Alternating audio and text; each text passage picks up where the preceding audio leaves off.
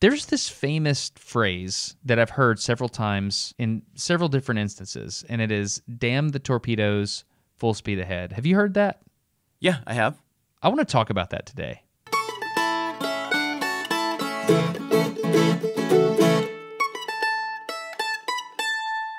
I want to tell you about a topic that I've researched. And I'm not just talking about like I've researched it casually, like read an article. Like I've spent time at the physical location where this happened. And it's the Battle of Mobile Bay. Have you ever heard of this battle in the U.S. Civil War? I've heard of it two ways. One, I heard of it just, in school and reading about the Civil War and teaching about the Civil War. But two, I heard about it because you quoted one of the belligerents in that battle in some kind of earlier episode where we were talking about it. You gave him credit for saying some kind of full speed ahead, we're charging into the fray kind of thing. And so I know that this is a battle that you're familiar with and that you care about, and you know way more about it than I do.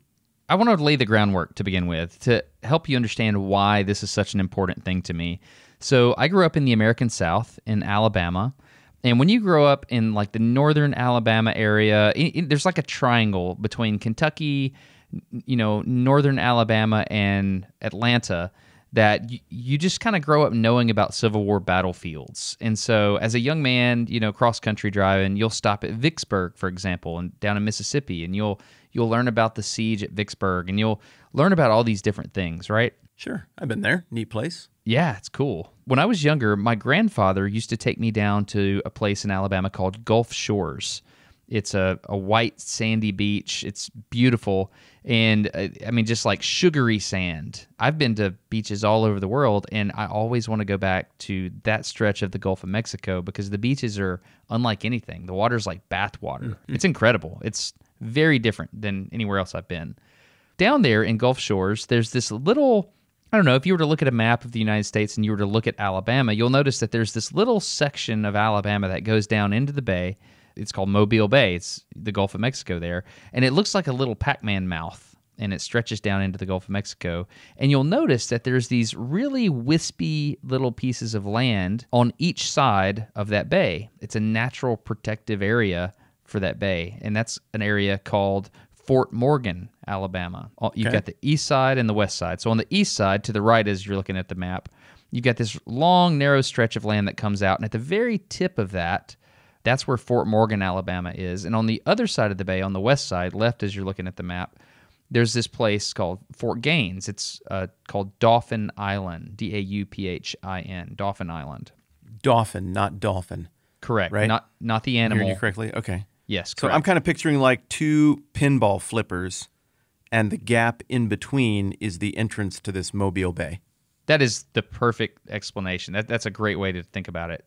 You could think about all these different geographical places on the map, and in the middle of a large conflict, if you wanted to control a bay, being able to control the tips of those pinball flippers would be a gigantic strategic advantage, right? Yeah. I want to tell you about something called the Battle of Mobile Bay. And to give you an idea of how long this has been ingrained in my consciousness, when I was in 4th grade, I wrote a paper. And this was the first time I ever realized that you could study a moment in history and you can study the effects that had on the rest of the world. And this paper I wrote in 4th grade, it may have been 5th, I don't know, but I would give a lot of money to find this paper.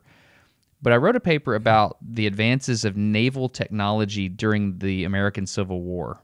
In 4th grade? In 4th grade. You want to know what I wrote about for my 4th grade paper that I remember? What? Ospreys. My paper was entitled Ospreys, and it went something like this. Ospreys are a very important bird. They eat fish. They are neat. I think they are pretty. I like ospreys. And I think that's what I turned in. So you were writing about advances in naval technology at the same time that I wrote a paper about a bird I like? First of all, I don't believe you. I believe you're writing more complicated things than that, because I know you've always been really good with words. But I was able to read about different types of boats and ships at the time, and how this is when they went to like steam-driven ships, in a really real way. This is when they first started working on ironclads. You've heard of the Monitor versus the Merrimack. You've heard of that? Sure, yeah. Students of Civil War history will know that, I called it the Monitor versus the Merrimack. I didn't use the other names. Do you know the other names? Turtle? and oh my goodness, it was a recommissioned ship. And so they looked very different. I mean, they were, I do, and I can't pull it. Fix my problem. One of them was the Virginia, and the other one was, what was the other one? I forget the name of them. So, yeah, I was wondering if you Wasn't the nickname the Turtle, though? Like, didn't they just call it that informally? No, the Turtle was actually a submarine that was developed during the Revolutionary War. Yeah. Okay. It was the first, the first attempt at a submarine and to sink something with a torpedo. This was in my paper as well because the Confederate submarine, the Hunley, was actually used during the American Civil War, and that was created or designed and built in Mobile, Alabama, interestingly. So part of the advantage then of protecting those two flippers is that you can put a shipyard in there. You could do all kinds of things in protected water where you're not getting just buried by the forces of the sea or buried by the forces of your enemy. So this is a very important staging ground, is the point. Yeah, there's tons of reasons why you want to protect that bay. You have access to shipping goods coming in and out. So the Union, the North, they had this really interesting strategy that was very effective, and that's we're going to tighten the steel buckle around the South. And we're going to start by going down and taking over all the ports. It was a very well-run campaign to just choke out the life from the South. And, controlling ports was a major part of that. Let's get to the Battle of Mobile Bay. All right. So the Battle of Mobile Bay, for the purposes of this discussion and to keep this simple, let's just focus on taking over the bay. The U.S. Admiral, his name is David Farragut, Farragut. There's a whole class of 20th century ships named after him, right? Oh, I don't know. I actually didn't know that. I think so. Yeah. I think there's a Farragut class, maybe destroyer. That sounds right to me. Something like that. Oh, I did not know that. So you've got Farragut on one side, and he's got a ton of boats. So he's got 12 wooden boats, he's got 2 gunboats, and he has 4 ironclad monitors. Do you know how that compares to other amassings of fleets in the Civil War? Because I don't. No, I don't. I mean, it seems really significant for the resources and manpower and money that was invested. I mean, I wouldn't be surprised if that's the largest amassing of vessels in the whole war. It wouldn't surprise me at all. It's a ton. Like, it is an absolute, it's several tons, in fact. So that's what you got on one side. You've got Admiral Farragut, and his objective is to take over the bay. So on the right pinball flipper, you have a fort, a star-shaped fort named Fort Morgan. And Fort Morgan is a converted fort that had been created earlier for the War of 1812. It was called Fort Bowyer. And so they hastily made a fort down there. At one point, it was controlled by the French. At another point, it was controlled by the Spanish, and then the British took it. I mean, it's just like strategically, this is the spot you want. Sure. 4 flags over Mobile. At one point, there were 5 different, if you consider the CSA, the Confederate States of America, if you considered them a nation, which some people argue they never were, then there would have been 5 flags that have flown over that area in history. So on the right pinball flipper, we have Fort Morgan. On the left pinball flipper, we have Fort Gaines. Fort Gaines is all the way across the bay, but the problem is the water's much shallower over there. Not only that, the Confederates came in. They're like, okay, we have to protect the gap between the pinball flippers. So what we're going to do is on the left side there, because it's shallower, easier to do stuff, we're going to come in here and we're going to put obstacles in line there. We have sandbars we can work with. We're just going to throw junk down there where you can't take a boat up there. It's not navigable. And also, we're going to make them come really, really close. If anybody wants to come in this bay, they're going to have to come as close to that right pinball flipper as possible, as close to Fort Morgan. Clever. Because we have an incredible amount of guns on the Fort Morgan side. Far more in Morgan than Gaines, I assume. Correct. Far more in Morgan than Gaines. And what they did is they laid these naval torpedoes. Now, back in the day, a torpedo was not something you shot out of a submarine and it ran up to a boat and then exploded.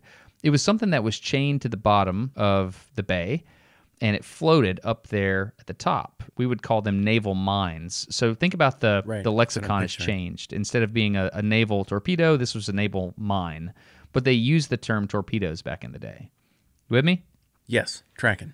So there were 2 types of these torpedoes. There were the Singer type and the Rains type. So the Singer type looks like a can, Imagine like a paint can, but it's much bigger, and it's chained to the bottom of the sea, and it has this little release spring mechanism that when you pull this thing out, it'll release a firing pin and detonate, right?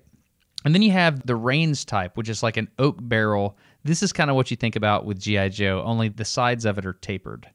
The Rains type was an oak barrel that was sealed on the inside with pitch, and it had this little contact thing on top, and when the tube was crushed, when it hit something, it would release this chemical, and it would make the keg explode.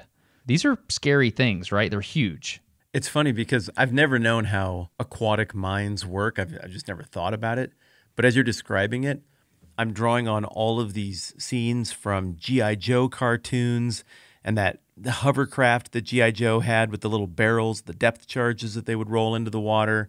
And I'm picturing some scenes from Star Fox 64. And so it all jives with what you're saying. I've just never connected the dots before. So you got two types of mines. I'm just resetting here now. You got two types of mines that are mostly on the right side of the channel as you're looking north, entering Mobile Bay. And you got a bunch of junk and sandbars and crap on the left side near Fort Gaines, the shallow side. The idea is to funnel any would-be attacker to the right to where all the heavy guns are at Fort Morgan and where the torpedoes or the mines are sitting. Am I with you so far? Yeah, you're with me. And there's a triple row of these torpedoes. They had buoys laid out, and red buoys, and then there was one black buoy. And the black buoy represented, hey, if you go to the other side of that black buoy, then you're in the torpedo field. You're going to hit these naval mines, and you're all going to die. Because the Confederates still wanted to be able to use the bay, obviously, because that's what you need a bay for. And so they had this clearly marked, and it was just well understood, like, hey, torpedoes are over there, not here. Everybody cool? Okay, this is what we're going to do. There's this huge campaign that's going, and everybody knows that this battle's going to happen. Everybody on both sides. How do they know? I mean, strategically, it was, they had the telegraph at the time. It just was a thing. Everybody knew that this was going to come to a head. If they want to take over the South, they got to get Mobile Bay. Well, and every other port that mattered was accounted for at this point, right? So when are we talking? This is summer of 1864? 1864, that's right. And it is the summer? Yes, it is the summer. This is August. Okay, so August of 1864, Sherman would have just been in the process of his Atlanta campaign. So he's coming down from Chattanooga, Battle of Lookout Mountain, all of that stuff that's in your neck of the woods, coming toward Atlanta, which he's going to burn. And then in the late fall, early winter is the fateful death blow by land to the south. And that's going to be Sherman's March. What do they call it down there? Sherman's March to the Sea. It's the Savannah campaign. Mm-hmm. And he's going to go from Atlanta to Savannah and live off the land in scorched earth and just torch everything. Pretty much. So I don't remember this for sure, but it looks like the North is doing like a two-pronged attack thing, try and limit everything the South can do by sea, and then choke out the political and manufacturing capital. So, yeah. So, okay, I guess I'm tracking. I could see how that would be inevitable at this point in the game. Interestingly, there's a little bit of family history that goes along with the campaign that you were just talking about. So there was an orphan after Sherman's March to the Sea. There were all these children that were just left without parents or anything, and people from all over the South went and would adopt these children. The family lore in our family is that the Sandlins were a particularly ugly group. Oh, come on. Until at some point, we adopted this one, I forget her name, but we adopted as a family this child from that area, and she came in and she brought some good genes into the Sandlin group. So that was I think that's pretty funny. Anyway, so you guys have very positive memories of Sherman's March then. Yeah, whatever. Okay, so we've got the scene set for the battle, right? Yes. Okay, so the thing about the battle is inside the bay, if you're Farragut, what are you thinking? Like, how do you take over the bay? You've got this big fort. You got to get in there. You got these torpedoes. What are your thoughts going to be? What's your strategy? Well, I know that he won, so whatever he did seems like the good idea, but I don't remember what he did. If it were me, I would have tried to shell the forts, but those are those star-shaped forts, right? Yeah. They both are? Yeah. I mean, Fort Morgan, for the sake of this discussion, let's just talk about Fort Morgan, because it was the only one that was seeing the action. The guns were too far away, at Fort Gaines to aid in the battle for the Confederates at all. Okay. So let's just talk about Fort Morgan. Okay. So generally speaking, if you can just bring in more guns and shell something to death, that's great. But those star forts are kind of the pinnacle achievement of deflection and withstanding bombardment. So you could have been there for years lobbing shells at that place. Not really. I disagree. Because this was right after the invention of rifled guns. When you had a cannon and you could just lob shells at a fort, an earthen, brick and earthworks type fort, that's great. And they make them in this star shape so that hopefully you could bounce some of the cannonballs out, things like that. But with the invention of the rifled barrel in an artillery piece, you have the ability to hit the same spot over and over and over. And once you can do that, forts aren't that big of a deal anymore. Because you can be like, and that's why there is no next step in forts after that. That's right. The forts aren't built to withstand barrages anymore. Yeah, that makes a ton of sense.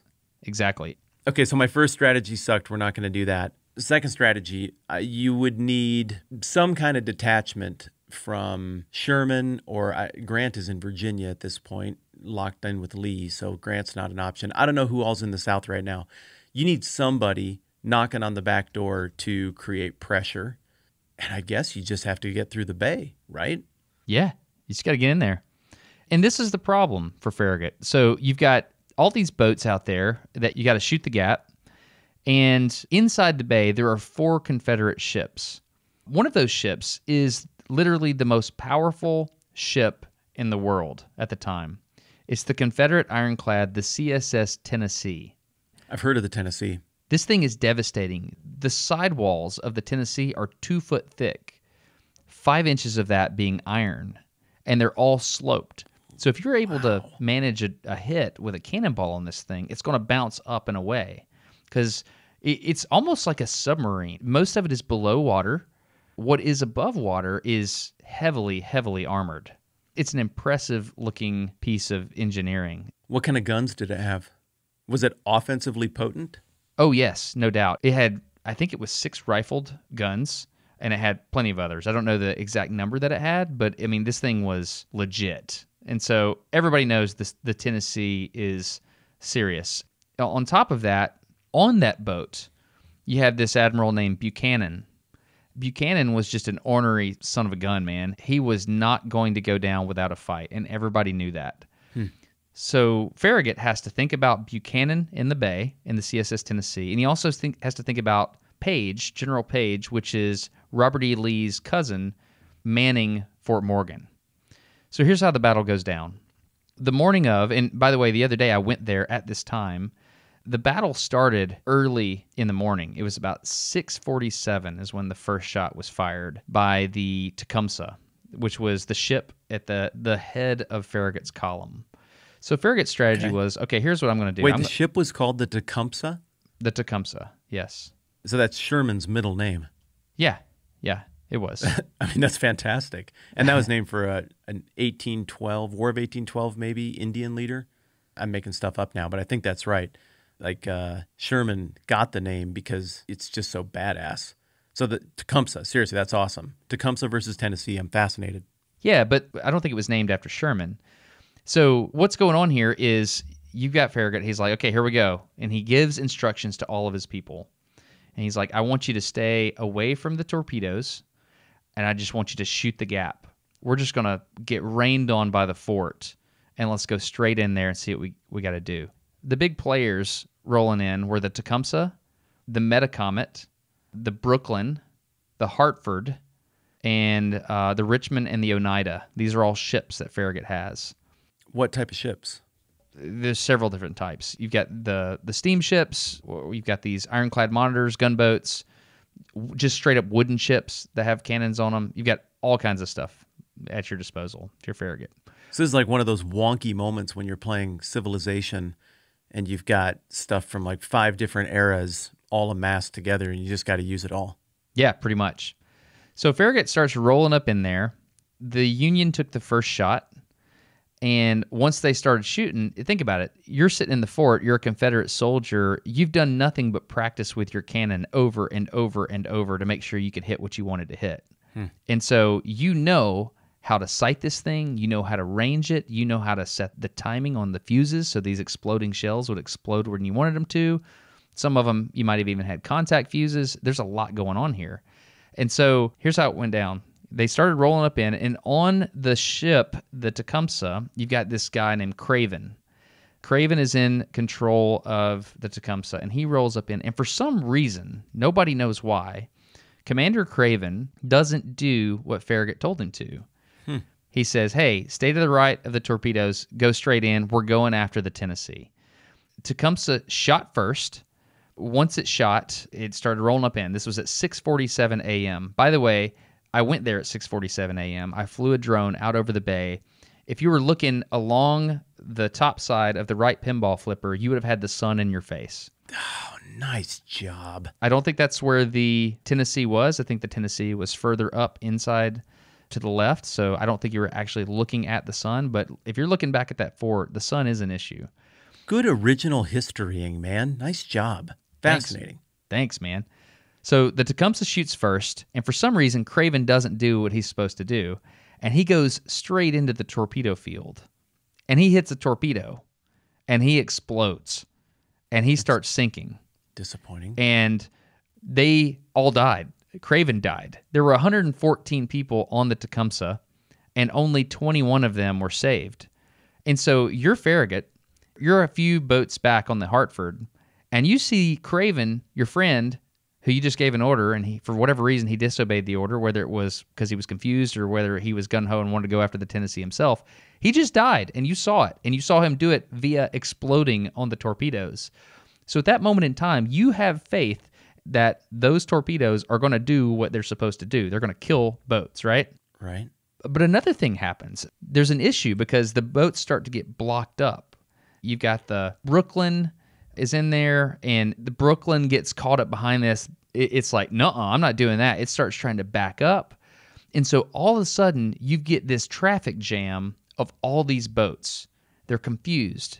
Craven's dying. All his men are dying. Their bodies in the water. You got a traffic jam. And where do you have the traffic jam? In a minefield? In the sights. Within range of a fort? Of a fort armed with 20 cannons or however many cannons it is. And the only thing these rebels have been training to do and wanting to do for, however long they've been there is kill Union sailors. And you just stopped and you're in a traffic jam right there. To quote one of the rebels at the fort, they said, we saw them clog up and we punished them badly. And so I saw an image of what happened on the Brooklyn, which was in that traffic jam, how many times it got hit. It was incredible. We're talking like 20 direct hits. They were hitting the smokestack. They were hitting the side. Wow. I mean, to hear the person that was on board explain what it was like, I have to find this quote because it's incredible. What I want to do is pause here for just a second and let you read what it was like on that before we hear the famous quote from Admiral Farragut, "Damn the torpedoes, full speed ahead." And over the course of this episode, I want to walk you step by step into the exact moment where he uttered those words. Well, supposedly uttered those words. And I want to explain what he may have been feeling in that moment, because you're going to hear this quoted a lot, and I want you to understand what people are quoting it as and what it may actually have meant. Yeah, a little mystery. Okay, I'm in. Hey, this episode of the podcast is brought to you by RAYCON. Destin, what's a RAYCON?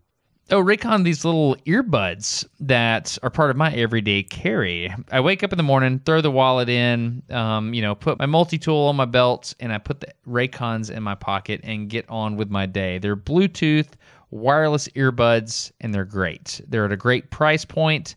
I really like them, to the point where they're part of my everyday carry. You have some, right? What color did you get? I got the black ones in the little black bean carry case. And a lot of the earbuds that I see, the case is just clunky and it's not fun. This is so ergonomically perfect. It's got little magnets. So if I get anywhere near it with the earbuds when it's open, it just sucks them in and starts charging them. And then it's so satisfying when it clips shut and I just slide that thing into my pocket. I drag it around with me all the time. And then if I want to do anything athletic, active, or I end up sitting in a waiting room for a few minutes, I want to watch videos or listen to podcasts, They're just right there all the time. So this is the thing that has taken me from being a person who sometimes has earbuds around to always has the ability to plug in around if I need to. Yeah, they're awesome. The specific model that I recommend is called the Everyday E25. You get 6 hours of playtime on the earbuds, and you can charge the earbuds 4 times with the little case they come in. So you charge the case, and then the case charges the earbuds.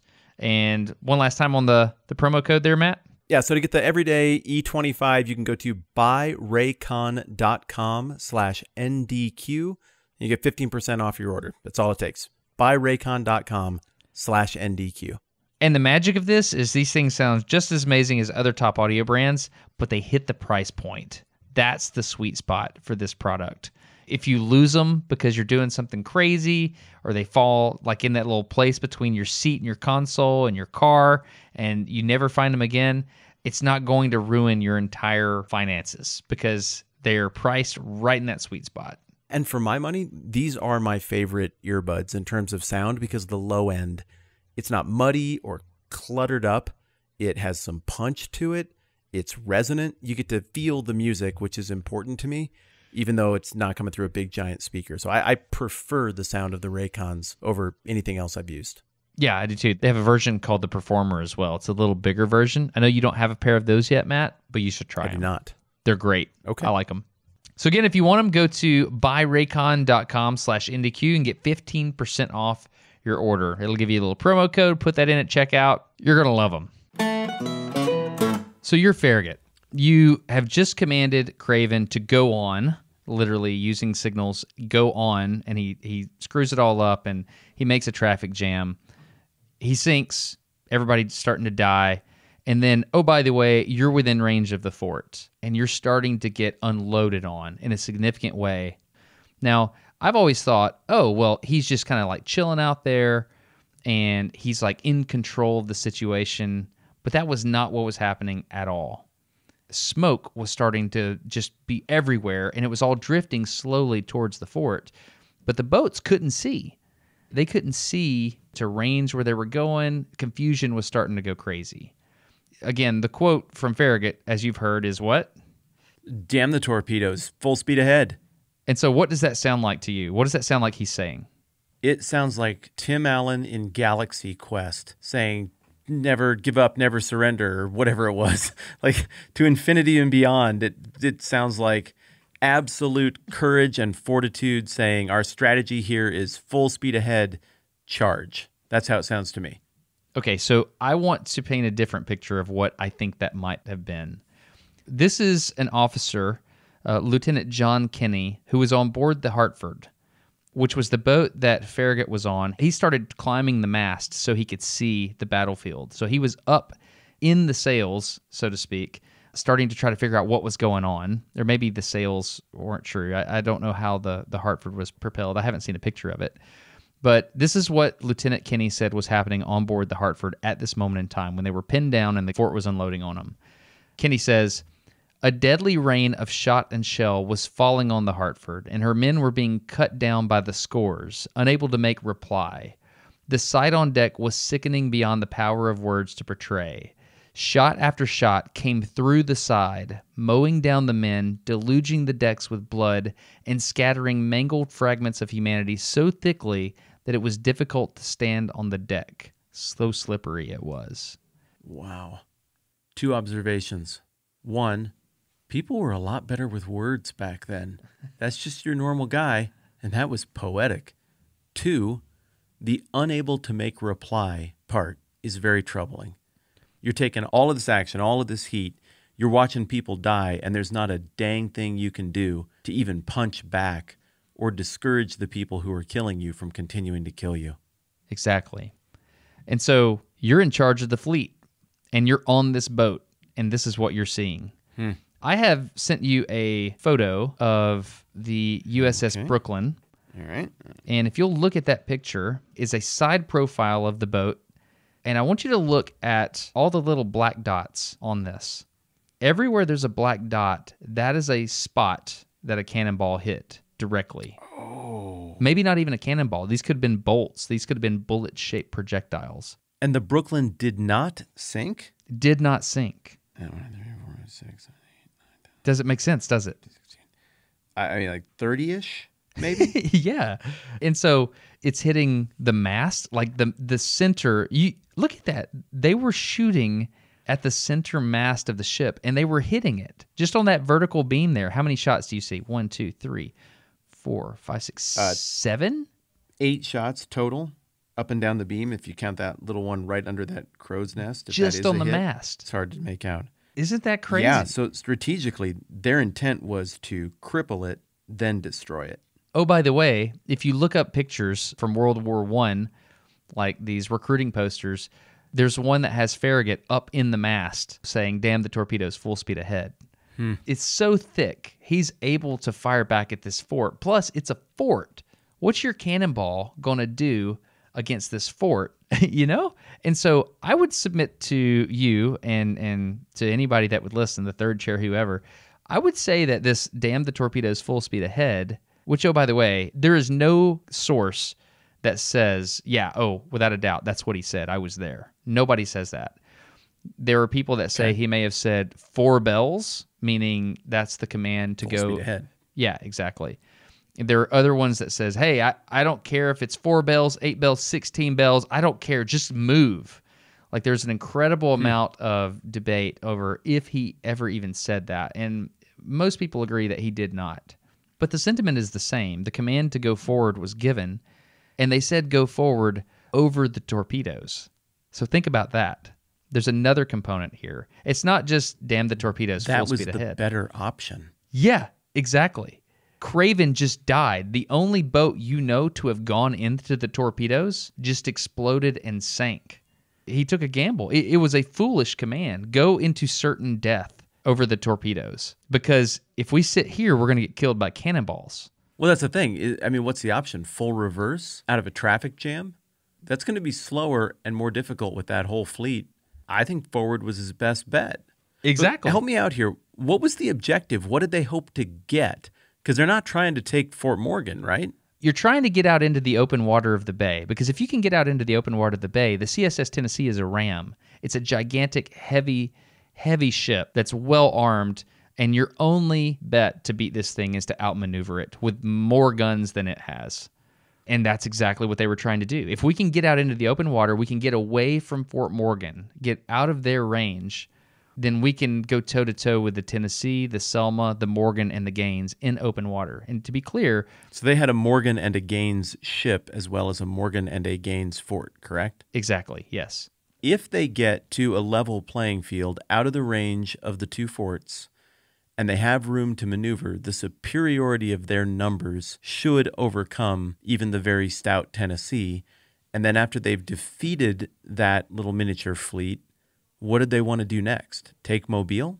Yeah, and take the fort. That's the goal.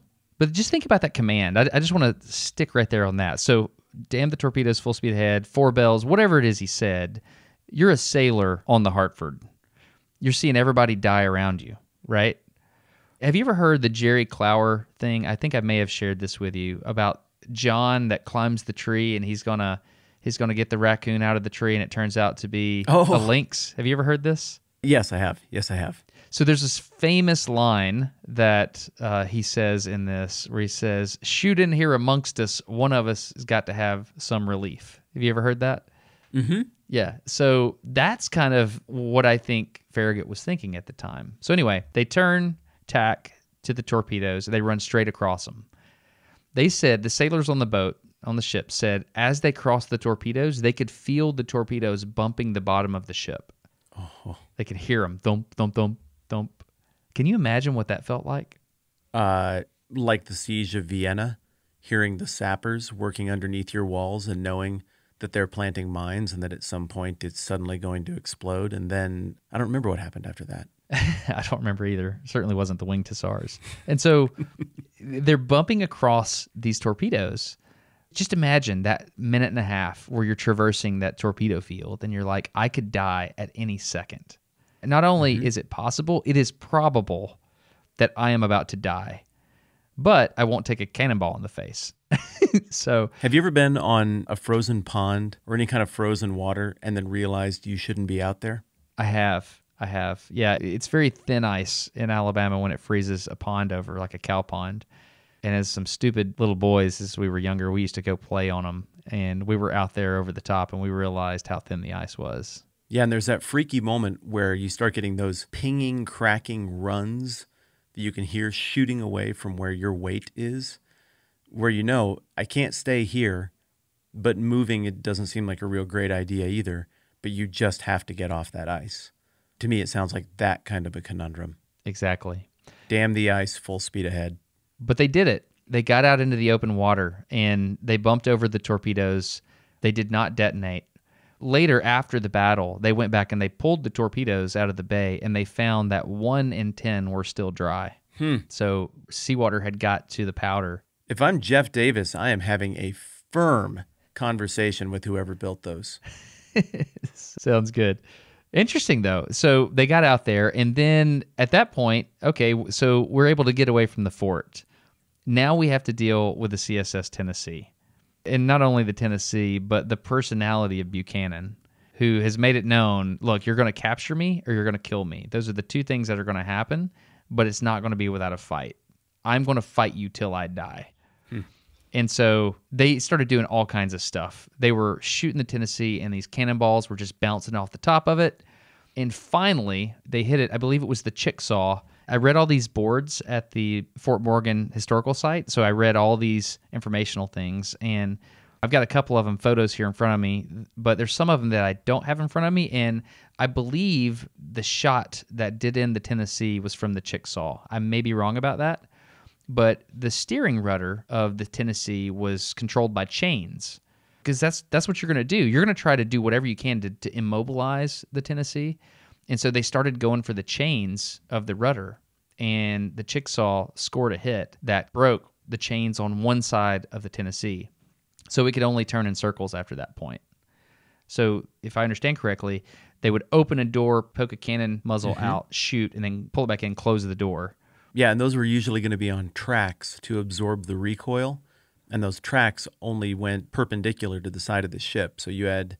I mean, there were some mounted guns on naval vessels at this point that you could pivot, but overwhelmingly, you aim your guns by aiming the boat. I don't know the answer to that. I don't know the inner workings of the Tennessee, but I do know that some of those doors got jammed, possibly by shots from other boats. And so at some point, they were unable to steer. They were unable to fire where they wanted, and so they were just there. And Buchanan got hit, and his leg was broke. He surrendered. One of the officers under Buchanan surrendered with Buchanan's blessing. But that was the last thing to happen in the bay. I mean, before that, the Gaines actually was sunk. Well, it beached after getting hit by the Union fleet, and then the crew burned it so that it wouldn't fall over into enemy hands. But the Morgan actually retreated back to the guns of Fort Morgan. It kind of hid under the fort, kind of like a mama hen protecting her chicks with her wings. So the Morgan hid under the Morgan, which is interesting. And then later in the night, it snuck past the anchored Union fleet in Mobile Bay all the way back up to Mobile. The most interesting thing, in my estimation, happened to the Selma, and it actually surrendered. But there's a really interesting story about that. It surrendered to the Metacomet, the ship the Metacomet. But I want to read what happened there. And this is right off one of the boards at the historical site. It says, when Lieutenant Murphy of the Selma went aboard the Metacomet to surrender, he offered her commander, J.E. Jowett, I don't know if I'm saying that correct, Jouett. Sounds good to me. He offered Jowett his sword. And Jowett, who was an old friend, took his sword hurriedly and exclaimed, "Pat, don't make a fool of yourself. I've had a bottle on ice for the past half hour." Jowett, who'd been planning this for days, treated his friend to a sumptuous breakfast of oysters, crabs, and beefsteaks. I think my favorite moment of the entire Battle of Mobile Bay was two friends who had probably trained together at some type of naval academy. They just had a battle to the death with each other. When Lieutenant Murphy gets on board the Metacomet, he's like, "Okay, cool. Yeah, let's have breakfast. You know, we just tried to kill each other, but let's take a minute and we're alive. Let's celebrate this moment." Isn't that interesting? It's interesting, and it's a microcosm of a lot of what you hear in the correspondence surrounding the Civil War. There were people who really wanted that to happen. There were people who really didn't want that to happen. People who wanted to find another solution, or people who just accepted we're not going to be able to resolve our differences any other way. And there are just going to be about 10 or 15 decisive moments that are going to have to unfold. But it seems there was a sense of relief on the part of a lot of people to no longer be at odds and to have the question settled. And then obviously others, like the radical Republicans in Congress, John Wilkes Booth, and people who were mad about what went down from the Southern perspective, they obviously wanted to punish each other and continue to inflict damage after the conflict was over. But I like moments like the one you're describing better. There's this little microcosm of humanity, and that's the moment the CSS Selma surrendered to the USS Metacomet. And I think that's really interesting. But they surrendered to Tennessee. So at this point, you're the North. You still have a problem, and that problem is Fort Morgan because it's still there. Right. You ran through the torpedoes. You got inside the bay. You were able to knock out the Tennessee, which, oh, by the way, they took over, and then they turned the Tennessee's guns towards helping in the siege of Fort Morgan, which happened afterwards. Did they rename it? Was it recommissioned? Oh, I don't know. I honestly don't know. That's a really interesting question. The USS Up Yours? The USS Buchanan sucks. We got yours, nanny, nanny, boo, boo. Yeah, something like that. Yeah, no, I have no idea. But for the North, the problem was Brigadier General Richard Page, Robert E. Lee's cousin, still hanging out in Fort Morgan. He proved to be an issue until, it was weeks later when that thing was given over. It was surrendered on, let me find the exact day, I think it's August 23rd, 1864. So the Battle of Mobile Bay took place August 5th. And so however many days that is later, 18 days later, that's when the fort was unconditionally surrendered. So did it devolve into a siege? Yes. Did they just choke them out, or did they barrage them, or both? Absolutely. They went full-on siege. And the way they did that is the Union started walking down the pinball flipper. They started slowly moving artillery into position. And finally, when they got rifled guns in position and they could just hammer away at one spot on the fort over and over and over, that's when Page realized, this isn't going to work. And he unconditionally surrendered. However, there were some issues with how he surrendered. I actually purchased a newspaper, 2 newspapers actually, from 1864. And there's an article. You did? Yeah, I did. It's really cool. So there's an article. How'd you find that? I don't know. This stuff is out there. If you just find it, it cost me about $100 per paper. I got 2 of them. I got one from August 25th or something like that, and then one from like September 2nd. Wow. It's so cool. You sit there and you read the newspaper, and they were from Connecticut. It was the Hartford Chronicle, I believe it was. And so I'm sitting there reading the newspaper from 1864, and I'm, hey, if you want to buy a cow, come down to this address. I'm looking for people to do my war service for me. Please inquire at this address, that kind of stuff. Didn't have phone numbers, right? It's really cool to just read a newspaper from back in the day. Farragut actually dispatched a telegraph message. It would have been the equivalent of the Associated Press back in the day, right? So all the northern newspapers get this wire, and they broadcast the information. And I don't have it in front of me, but the gist of the message is, okay, so we got the fort, but I am sad to inform you of the brutal or the savage type surrender of General Page. And he broke his sword. So he didn't give me a full sword. He broke his sword before he gave it to me. And also, after they waved the white flag, it looks like they may have spiked the guns. They were mad. They weren't happy that they had captured the fort. They were upset that it wasn't a gentlemanly surrender. It was like, he broke his sword, and General Granger was the guy that accepted the surrender, but he wasn't happy about it. Isn't that interesting? So by contrast to the surrender of the Selma, it's pretty ugly. Yeah, exactly. The Selma's like, hey, you win. Here's my sword. Apparently, we had to do this. We did it. We all played our parts.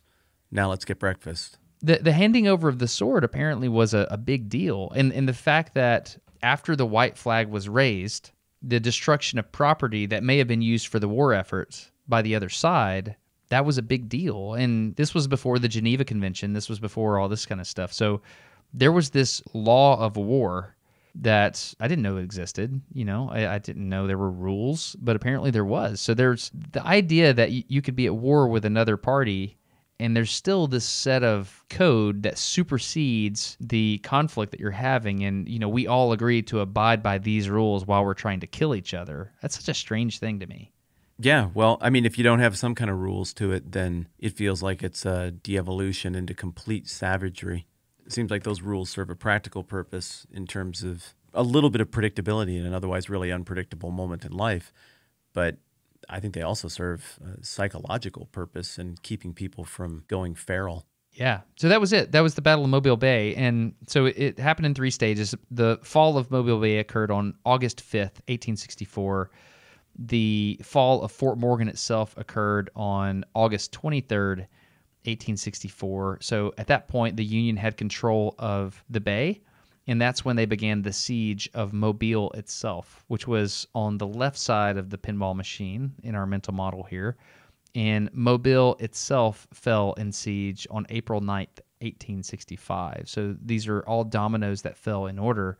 And it all came back to a pivotal moment of an admiral on a ship that's getting slaughtered, making the decision to run across these torpedoes. And the fact that those torpedoes were wet may have affected the whole outcome of the campaign to overtake Mobile. So one person's job was to manufacture those naval mines, and the fact that 1 in 10 of them were good and the rest were wet, that affected the entire outcome of that the war in that area. Isn't that interesting? It affected the entire outcome of everything. So I think the North still wins if they lose at Mobile Bay. Oh, I think they muster another fleet and give it a go. But my understanding was that at this point, the blockades were in place to try to cut off all of the Confederate shipping, the supply lines, the logistics. But these ships could run the blockade out of Mobile Bay. And that's why they went around and started picking off all of these different ports, was to eliminate this smuggling, this running of the lines. So the North is going to win either way, but, I mean, when is Appomattox Courthouse is, of course, when the war ended, Lee and Grant. When was that? Spring of 65? Yeah. I don't know the exact date. April, May of 65? So you're talking about 9 months later, something like that, roughly. How much longer does this thing go on if the Confederacy is still able to move around behind the lines and keep people supplied? Grant effectively agreed to just lock down Lee. So Grant is neutralized, Lee is neutralized, they're sitting in Virginia. The whole thing hinges right now on this Union plan to end the war by severing all of these connections across the South. That's why Sherman's doing what he's doing. And if Farragut can't keep up his end of the bargain in Mobile, well, then what do we get? Another 3 months of war, another 50,000, 100,000 dead? Do we get another 6 months, another year? How does that change the attitudes when people come to the table in ending the war and coming to terms? I mean, those 9 out of 10 faulty mines have a pretty big historical spiderweb effect on a really dynamic, important moment in history. Yeah, and you mentioned the surrender at Appomattox by Lee. Now, I don't know if you were referring to that being the surrender of the Confederates or not, but it's my understanding that Lee did not think he was surrendering the Confederacy at that point. He was surrendering the Army of Northern Virginia. I didn't know that confusion existed. I don't remember that. That started a domino effect of other people surrendering. So that's my understanding that there was a lot of nuance there. Like even Lee's wife was like, yeah, he didn't surrender the Confederacy. He surrendered the Army of Northern Virginia. Well, that feels pretty willful and stubborn, though, because at that point, what was left other than the Army of Northern Virginia? I mean, all the resources were marshaled there. I know people were still very willing to fight. That is well documented. But all the math on it, I don't know. I don't know about that. Yeah, my point is there are a lot of people that care about the history of that stuff in very great detail, and I was just offering a little nuance there for anyone who may be a student of that. I know history is your thing. I just found it to be a really interesting story, the Battle of Mobile Bay. In fact, when I was flying with the Thunderbirds down there, I asked Flack, I was like, hey man, can we fly through Mobile Bay? It's an important thing for me because my family has gone down to that area for years, and I would just like to see it from the sky. And to fly through the middle of those pinball flippers and see off to the right Fort Morgan and know the huge role that it played in the war or in the Mobile campaign, it's fascinating to see it from so many different angles. And so when I was down there last week, I took a little tiny drone and I flew over the top of the fort and I went up just a little bit, tens of feet off the deck, looked at all the gun emplacements at the fort, It was later used for coastal defense in World War I and World War II, but to see those original Civil War batteries and to see the areas where the gun emplacements would have been from the perspective of a Confederate that may have been manning the fort at that time of day, 6:47 in the morning. And then I also flew it out over the bay, and I looked back at the fort. I was like, oh, wow, this is what Farragut might have seen. Man, that's interesting. And then I took it, and I flew it up north into the bay, and then I turned back, and I looked, and I was like, oh, wow, this is what a sailor on the CSS Tennessee might have seen right now, or the Selma, or the Gaines, or the Morgan. They might have been thinking this. And then I ran it slowly back up to me on the shore, and I was like, this is what it might have felt like to be on the Gaines as you were limping back to, the protection of the guns of Fort Morgan, knowing that you're about to sink. Or this is probably what it felt like is if you were one of the survivors on the Tecumseh trying to wash yourself ashore here right at the base of Fort Morgan because that was the closest land to you, and everybody just died on your boat. The humanity of the moment is often lost when you read things in the page, but yes, I don't know, it's fascinating to look at it from a human perspective.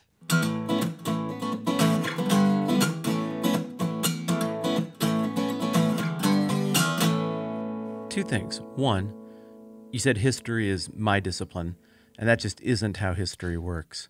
Mechanical engineering is your discipline. I got nothing.